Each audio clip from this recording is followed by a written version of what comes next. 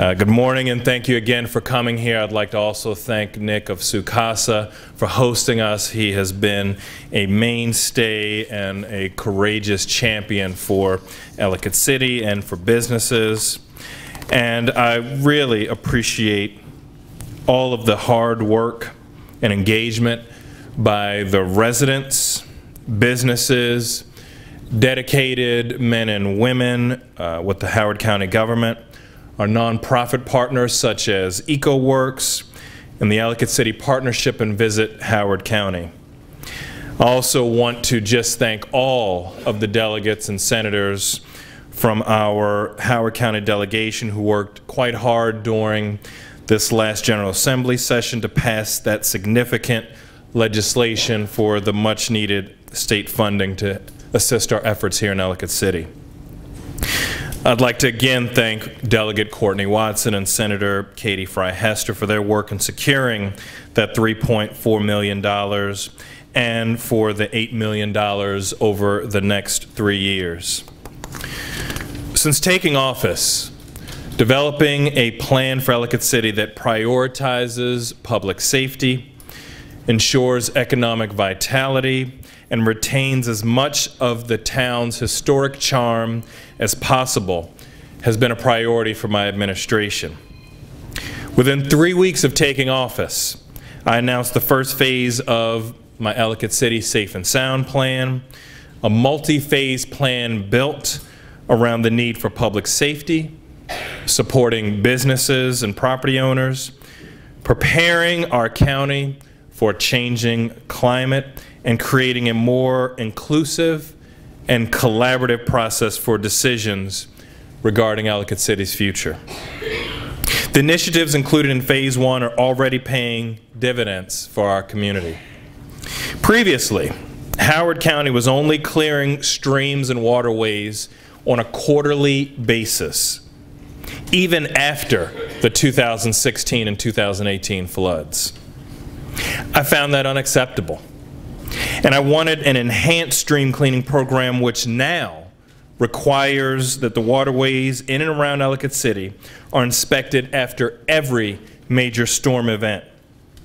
And this new program has already been triggered twice in the past 2 months alone, resulting in the clearing of several tons of debris from our waterways. Clearing these waterways is a critical step toward keeping potentially harmful debris out of our waterways and reducing flooding.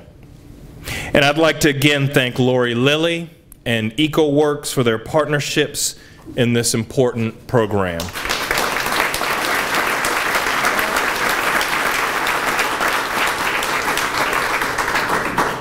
An additional element that I announced as part of my Phase 1 Safe and Sound plan was to create a robust emergency alert system for Ellicott City residents, businesses, and visitors.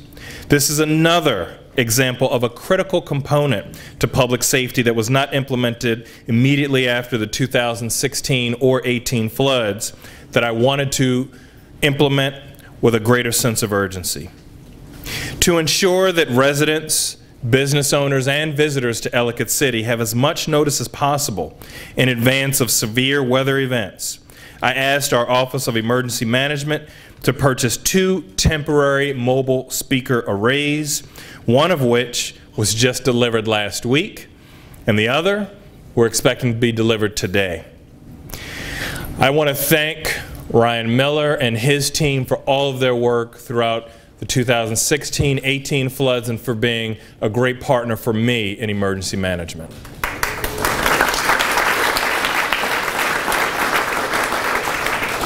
And thank you all for voting on the tones, and when the system goes live in the coming weeks, we will begin testing those tones, starting with the one that received the most votes to determine which one works best. An initial testing schedule will be released prior to the start of testing to ensure everyone is fully informed. Stay tuned for that announcement from OEM on the next meeting date on the emergency alert system. In addition to the speakers, we will also be bringing back the video messaging boards. which have all been upgraded to allow our public safety professionals to change out the messages from a remote location.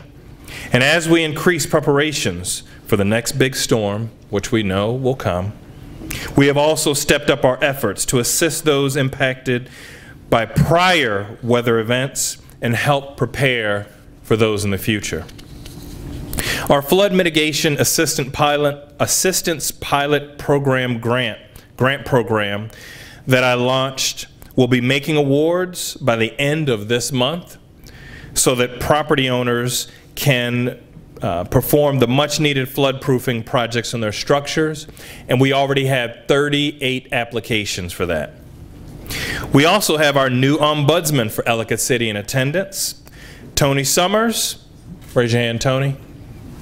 Right there in the back, is an experienced retail professional who will be helping Ellicott City businesses in any way that he can.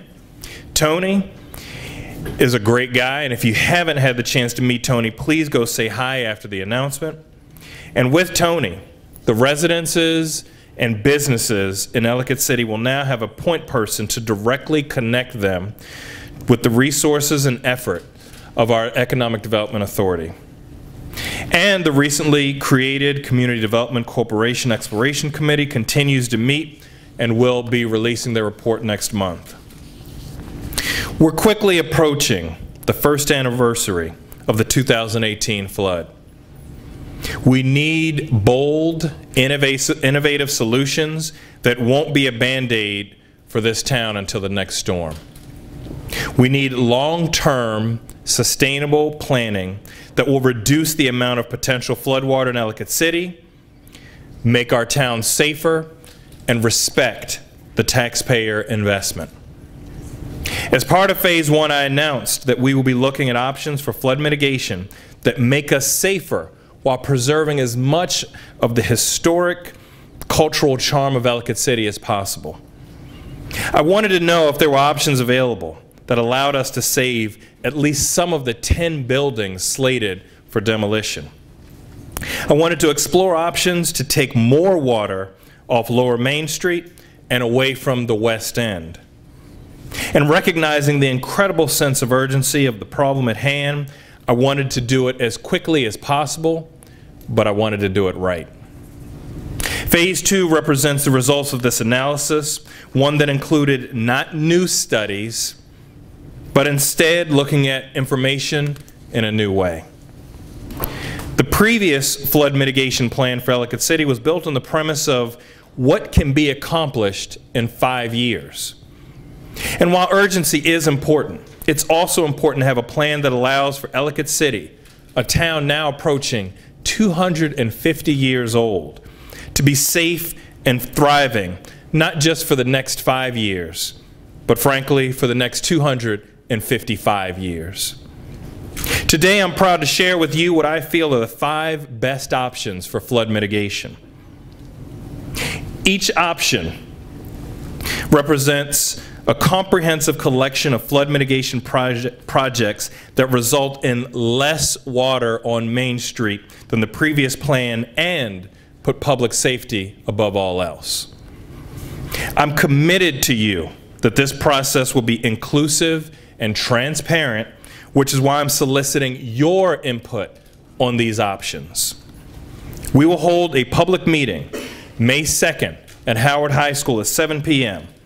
And during this meeting, I, along with representatives of my team, will again provide a brief overview of the initiatives included in Phase 2 of the plan, and we'll be ready to address your questions and your concerns. You can also submit comments on the Safe and Sound website. And after we have reviewed those comments, I'll be making a final decision on which plan to pursue, no later than May 15th. These 5 options vary in terms of the projects they include and therefore have slightly different estimated costs and timelines. But all of these projects have a few things in common. 1, they all include a mix of retention and conveyance projects that are designed to keep water in channels as much as possible. 2, they all retain at least some of the buildings on Lower Main Street that were previously designated for demolition. And 3, they all represent significant mitigation efforts that will result in less water on Main Street than the previous plan. And you can see the water depths comparison chart. We're moving with a sense of urgency and with a sense of careful purpose on all of these projects, because I know that the decisions made today will have lasting impacts for tomorrow. We have not slowed down on any of the essential or timely projects and processes of the previous plan over the last 4 months. To the contrary, we have greatly enhanced that plan and are willing to invest the resources needed to mitigate future expenses if severe weather strikes Ellicott City in the way that it had previously, which not only keeps safety at the forefront, but yield a better return on investment for all taxpayers. As we see the increasing frequency and intensity of severe weather, we cannot go halfway in addressing the continued threat of flooding in Ellicott City, only to possibly be back here again in a few years. The threat is real, the threat is grave, and we will finally take strong action. I'm excited to announce that over the next several months there will also be an external peer review performed by a team of national experts assembled by the Army Corps of Engineers. And I look forward to receiving their report, and we'll be ready to adapt our plan if necessary. And while we will still be making progress with that sense of urgency, through this peer review process, we will have experts making sure that we were making the best decisions and the wisest investments to create the most secure and safe future for Ellicott City, which will allow us to adjust as new information becomes available. And as we make the final decision on which option is best for Ellicott City, we must also finish acquiring private properties that are needed to help in these mitigation efforts. All 5 of our flood mitigation options call for demolishing at least 4 of the buildings in order to complete the much-needed capital projects to construct culverts under Maryland Avenue, while one option calls for the demolition of 6 buildings. And you can see the building acquisition aerial map. The buildings that will remain will need to have some demolition or modification to remove any portions that constrict the stream. In order to perform these modifications, the county will be required to undergo a federal Section 106 process, which is a federal process to help preserve historic properties. This process can be lengthy, but we will do everything in our power to expedite this process.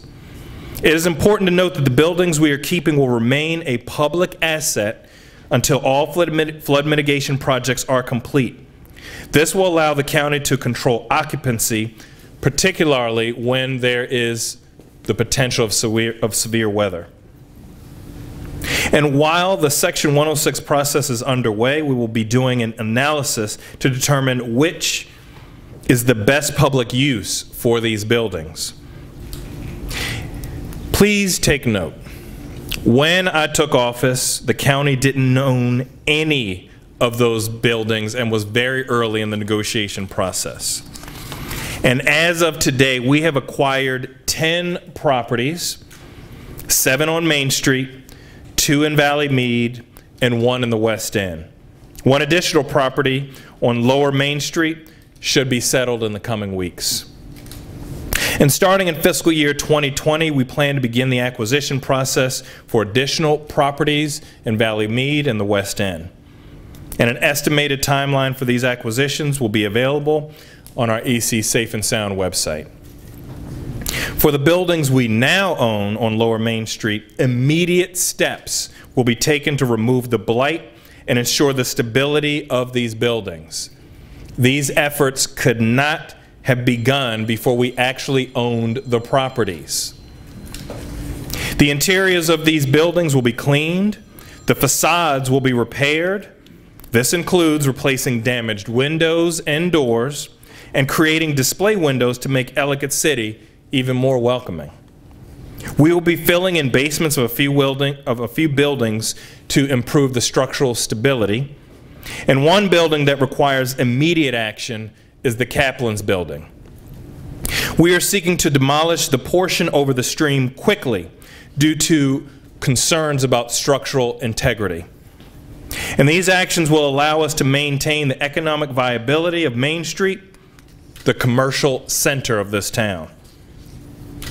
And while those who live, work, and frequent historic Ellicott City may be familiar with the various ways to get to higher ground, we recognize and we welcome that we have first-time visitors to our town each and every day. And past floods have proven that seconds matter. So when there are flash flood warnings in the future, when the outdoor emergency alert system sounds, we want to make sure that everyone knows the fastest ways to move to higher ground. And we will be strategically locating signs throughout the town that clearly point to higher ground. You can see some of those areas here. And these signs, which Connor's holding up very kindly, thank you, will show the way up and out of the floodplain. And they are noted by those orange squares on the large foam board. And these signs will offer, and he's holding another, these signs will offer guidance to remind everyone that when the tones sound, seek higher ground. These signs are noted by the blue squares on the large foam board here. We want to stress that in a flash flood emergency, do not walk or drive through moving water. Do not go to your car. Look for these high ground access signs and immediately move out of the floodplain when the tones sound. In addition, we will encourage our restaurants and shops to share the information with their customers. And we will assist them by providing things like table scents, signs, and window clings. We all know that a prepared community is a safer community. And a safer community begins with each and every one of us. As part of the Phase 2, I'll be unveiling our new capital projects tracker. You can see an example over there. This tracker will launch once the final Phase 2 plan is selected. And this online tool will allow individuals to follow the progress of each and every mitigation project. It will show the status of the building demolitions and renovations happening on Main Street. And I know that our community is eager for measurable progress, and this tool will promote transparency on all of our important projects. The Ellicott City Master Plan, started in 2016, had been halted after the 2018 flood and was in limbo when I took office. Today I'm announcing that the master planning process will resume effective June 1st. The residents, businesses, and stakeholders of Ellicott City deserve to have clarity and certainty on our town's future. Our Department of Planning and Zoning will be leading this effort, and like all master planning processes, this process will be critical to making sure that historic Ellicott City is preserved while its economic vitality and potential is expanded. There will be multiple opportunities for their input as we complete this master plan process. Regardless of the final flood mitigation option selected under Phase 2 of our Safe and Sound plan, our capital needs will be significant. To support our efforts, our administration and our dedicated partners in the state delegation have been hard at work securing millions of dollars, and you can see the foam board, in new funding. This is new funding that we did not have prior to me taking office. Delegate Watson referred to the $3.4 million in state capital funding dedicated to Ellicott City flood mitigation. We also secured $250,000 from our state supplemental budget for a permanent alert system. And I'm pleased to announce today 2 brand new sources of funding. $700,000 from the State Department of Housing and Community Development for stabilization, cleanup, and facade projects, which was secured just this week, and $3.5 million toward our Ellicott City efforts. We are receiving in cost savings by the state, allowing us to now purchase the land for the new Waterloo Fire Station for just $1. And finally get that project back on track. We were just informed of this transaction, and it will be before the Board of Public Works next week. I want to take a moment to thank the Secretary of Department of Housing and Community Development, Governor Hogan, Lieutenant Governor Boyd Rutherford, Senate President Mike Miller, and our recently departed Speaker of the House, Mike Bush, for their support and dedication to the residents here in Ellicott City. These dollars are in addition to the more than $15 million that I've placed in my proposed capital budget for Ellicott City flood mitigation, which I released earlier this month. As I said when I announced our Safe and Sound plan in December, Ellicott City is one of Howard County's most important cultural and economic resources. Its safety and security are critical to our county's future prosperity. Crafting bold, workable, community-engaged, innovative, common-sense solutions for Ellicott City has been an immediate priority. And by building the infrastructure necessary to improve public safety, we will create a future for Ellicott City that gives businesses a reason to invest, maintains our cultural value, helps to protect our town from an ever-changing climate, and makes us the national model for safety, strength, and resilience. Thank you all for your continued engagement, vigilance, and determination in making Ellicott City safe and sound.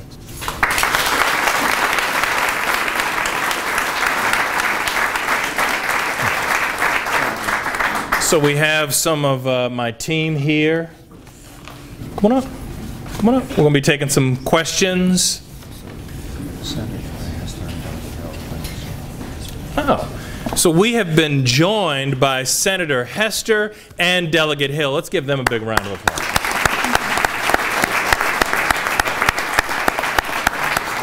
All right. Yes. Okay. So you have announced a lot of funding, but that's nowhere near the $173 million potentially that the county will need. Have you guys identified any other sources for funding, or hopeful that these bonds, or more state funding, or federal funding? So we are very excited by the partnership that we've had with our state partners. When I met with Governor Hogan within my first 30 days of taking office, I talked about priorities for Howard County. And he has been a partner not only through the Department of Housing and Community Development, but Board of Public Works and others, to make sure that we continue to get the state funding invested in Ellicott City. And I think in just 4 months, we've demonstrated an ability to work with Delegate Watson, Senator Hester, our delegation, all of our state partners to secure more funding. Also, please note that these plans are multi-year plans, and so each year we will continue to invest in all of Howard County, but also Ellicott City. Can I follow up on that? People who are going to be going online and looking at these plans and voting on the costs, are you saying you don't have money secured, or how much do you have? How much does the county have to pay toward what's needed, and how much are you hoping the state will contribute? So my hope is that when people go and give their comments on the plans, they look at the plans in their entirety. They think about what will make Ellicott City safe and viable, and B, an investment on taxpayer dollars. And so we can do the cost-benefit analysis in a community conversation about those dollars. Each year, we will be investing money for those flood mitigation efforts. And we are going to have partners such as state. We're going to have partners who are here in Ellicott City. And each year, we're going to make progress. But it won't be done in a day or even with one budget. So just to clarify, it sounds like you're not ready to talk hard numbers right now. Well, I think we're talking hard numbers, but no, we do not have $200 million secured today.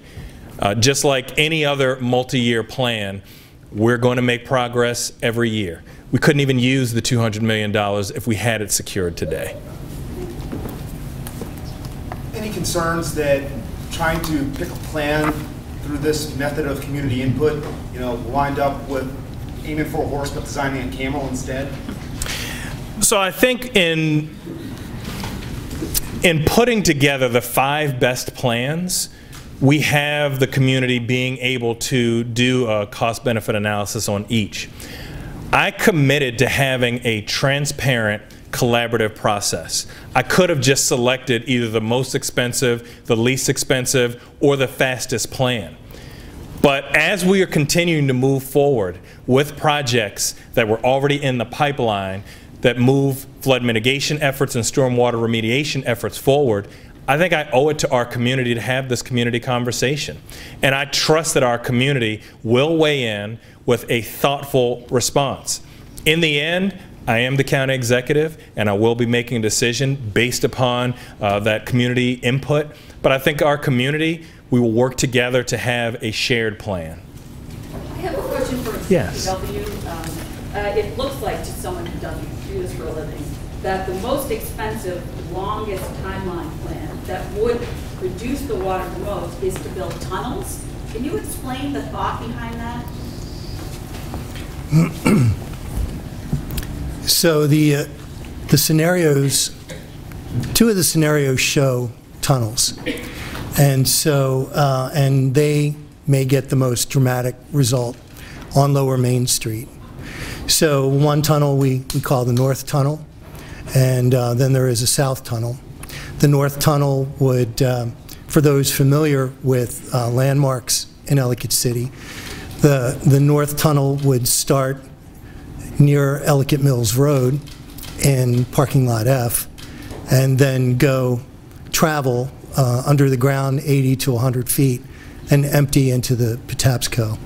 So by having a tunnel, it allows us to take most of the flood water that occurs during these flash floods and carry it away before it has a chance to, before the Hudson has a chance to wind through the town and join up with the Tiber and cause flooding on the street and excessive volumes of water at the lower end.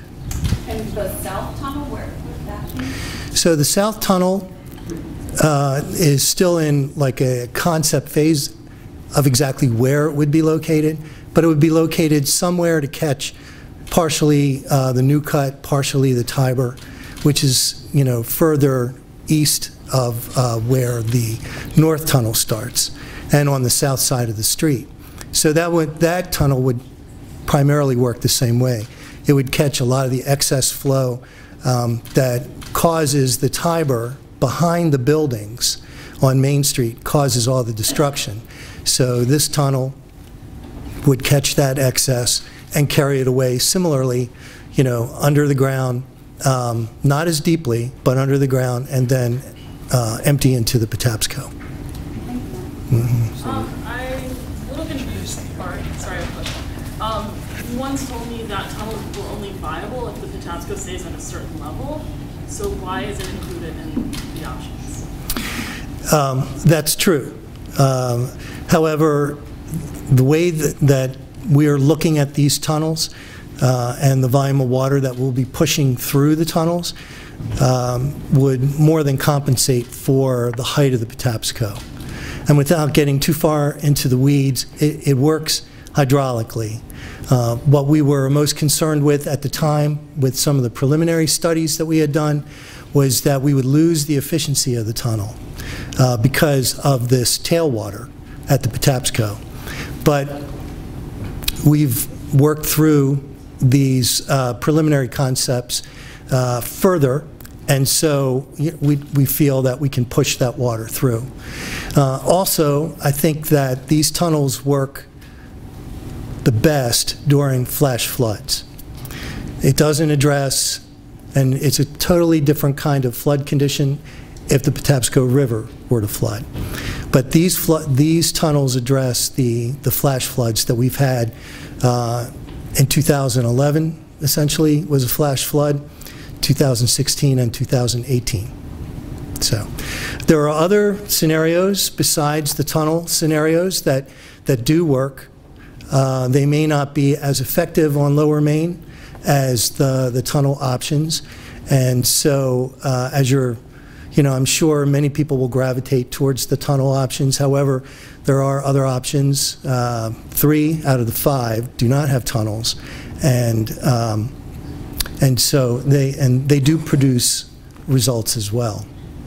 Mark, since you're up there, can I ask about what everyone's asking me is about when will Ellicott Mills Drive be open? And I know that the weather, the constant rain has been an issue for the crews down there. And we're looking at yet another day of severe weather on Friday. How does that real-time, the real-time weather challenges you're facing, how will that impact what's happening now and, I don't know, the urgency perhaps of the plan? Right. So no doubt we've had the wettest fall and winter we've had in quite some time.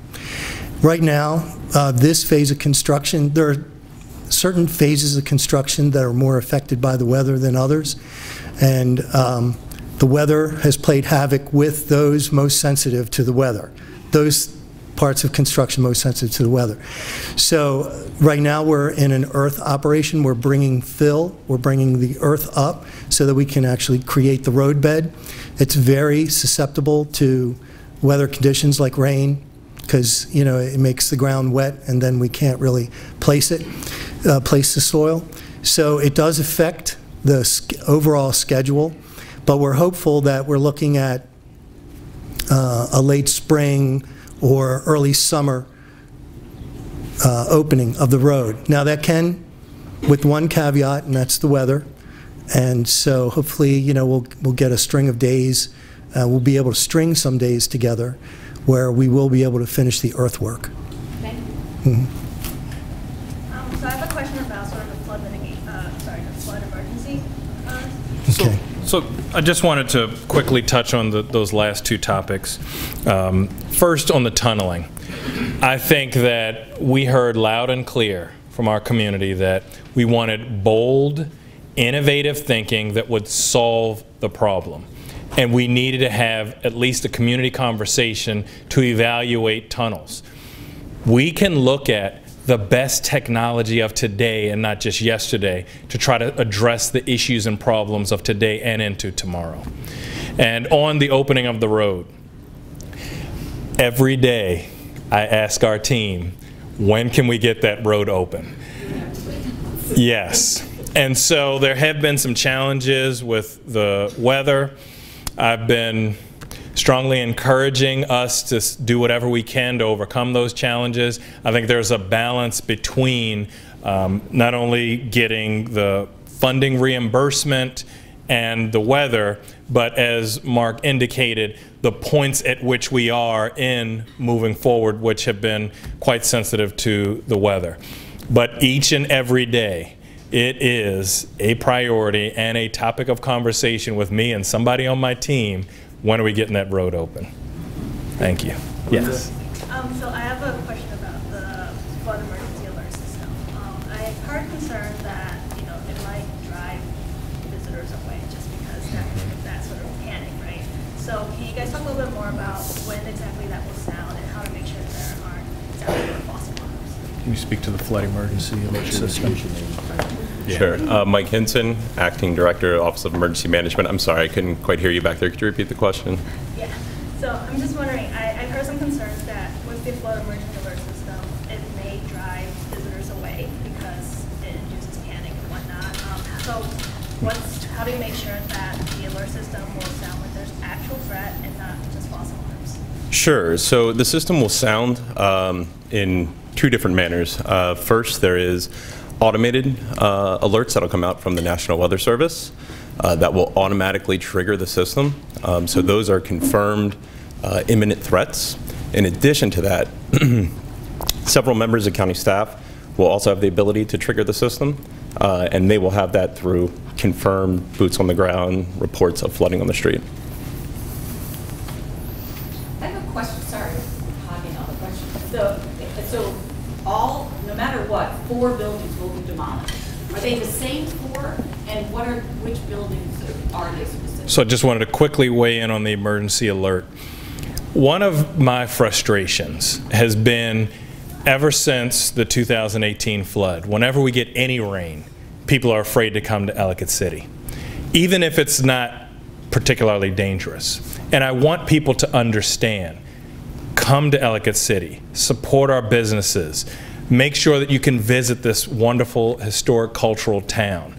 When it is an imminent danger and threat, we will have these emergency tones, and we will be on it and taking care of it, and I trust my team to alert people when they can. But again, if it's light rain, if it's misting, we're still open for business. So I'm sorry, go ahead. Oh, every plan requires at least 4 buildings to be demolished. Or is it the same 4 buildings in every plan? And which ones are they specifically? So I'm going to introduce myself. I forgot to do that. I'm Mark DeLuca. I'm Deputy Director of Public Works. So I think we have a board that shows, and I'll wait for that to be revealed, but in the meantime I'll say that the 4 buildings, the analysis that took place emphasized trying to save as many of the structures as possible. And it came down to 4 structures that, because of certain pipe configurations to the Patapsco River, we needed to look at removing 4 of these buildings as opposed to the 10 buildings. So these 4 buildings, and at least 4 of the options, 4 of the 5 options, are the last 4 buildings on Main Street. So they start on Maryland Avenue in Maine, and then that would be the first building, and then they just work their way up. So they're the last 4 buildings on Main Street. On that one side? On the south side. Do you have to have the numbers or the... So I believe that they're on the graphic. I believe they're on the board. I don't know them. That's okay. And the one with 6, what are the additional 2? So the additional 2, in one of the scenarios, we looked at 2 more buildings, and then it's just the next 2 buildings up. So essentially, from Tiber, I believe it's from Tiber, the 4 buildings, it starts at Tiber Alley and goes to Main Street. Those properties between Tiber Alley and Main Street are the 4 structures that need to come down, I believe, in 4 out of the 5 scenarios that we are presenting. There is one scenario that has 6, and so then it would be the next 2 buildings up from Tiber Alley. Thank you. All right, last question. Okay, that's good. The previous administration had like a preliminary look at what it would look like under the old plan. Can that still apply to this? Because it was like an open space and park. Is that still a thing or not? So that hasn't been as well developed right now. It's part of that concept came from the master plan. Okay. And they are, as Executive Ball said, they are engaged again, and I'm sure they're going to be looking at what they can do with that space where the 4 buildings will be coming down. So just to clarify, it's not going to look like that. Is that what you're saying? It won't look like a hole in the ground. Is that what you're saying? No. I'm wondering if I can share a story that says this is it might look like this because that's what they said last time. Right. I don't know if you want to. So no, we don't have artist renderings of what these things could look like. We literally wanted to get you the information as soon as possible of the different options and begin that community conversation. I think once an option is selected, then we can draw lots of pretty pictures. I just wanted to publicly thank all of our team. They have been working tirelessly, not just with my administration, through the 18 flood, through the 16, some from the 11. They've been working so hard. And the evolution that you see here is me asking different questions, asking questions in a different way, sometimes with new technology, more information. And so I really appreciate all of their hard work and all of the town's hard work in getting us to this point where we are going to be that example. Thank you very much and enjoy the rest of your day.